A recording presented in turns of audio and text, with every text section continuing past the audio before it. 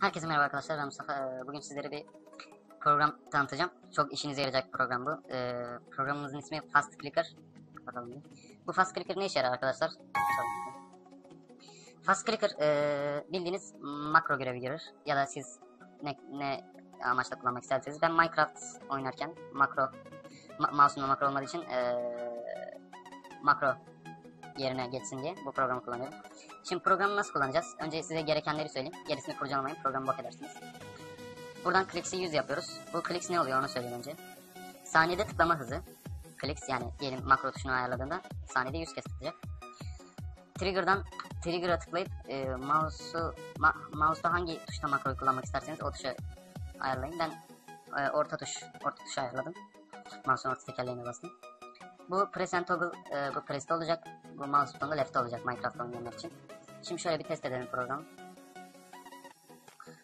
Şimdi bu normal tıklayışım benim. Bu da makrolu.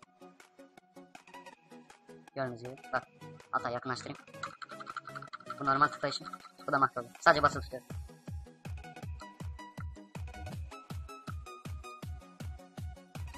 Gördüğünüz gibi bu işe yarıyor.